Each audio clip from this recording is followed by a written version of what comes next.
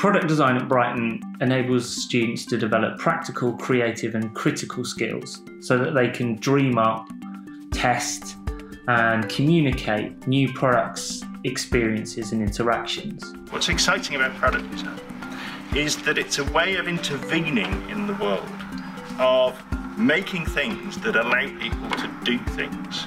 It's about so much more than making things that are for sale in the shops. It's about intervening in systems, processes.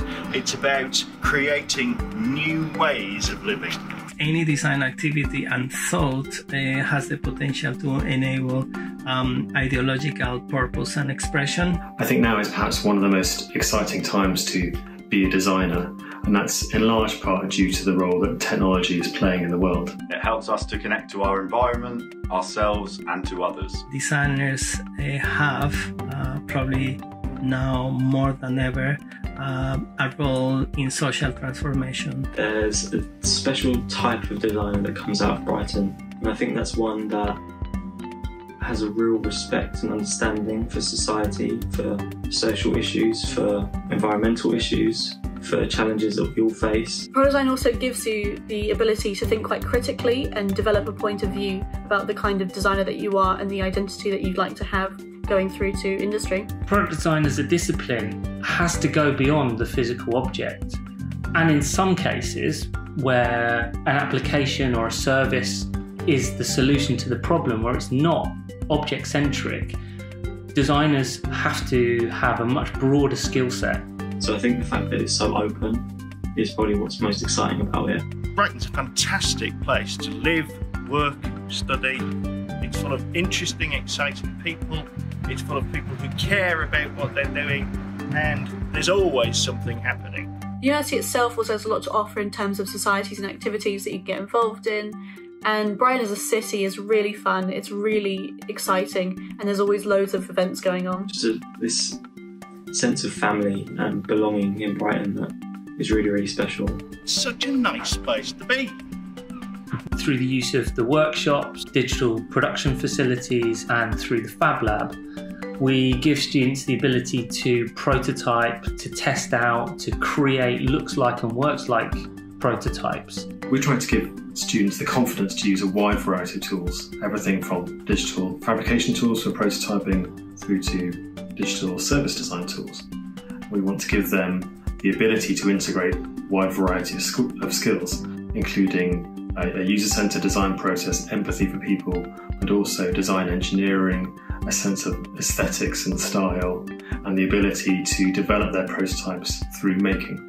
This course gives you the ability to take a concept or a piece of research and go through the whole design and production process straight through to a final finished model that you can feel really proud of. A particular feature of the product design course at Brighton is that we teach in what we call vertical studios. And this sees students in their second year working really closely alongside students in their final year.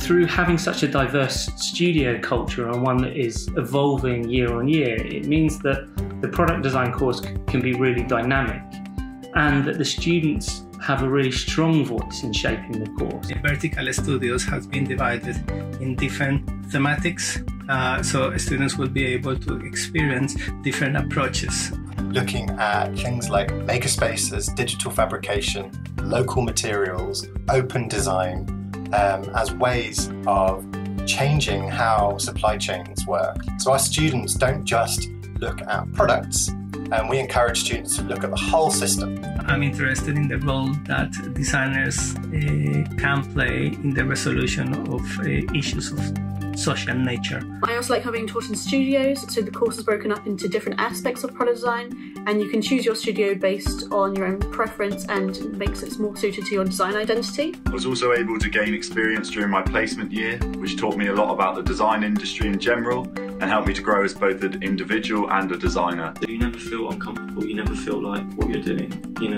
isn't good enough, because there's always that support structure behind you that makes sure that whatever you're doing it to the best of your ability. The work we do at the studio is inspired by our practice, Other Today.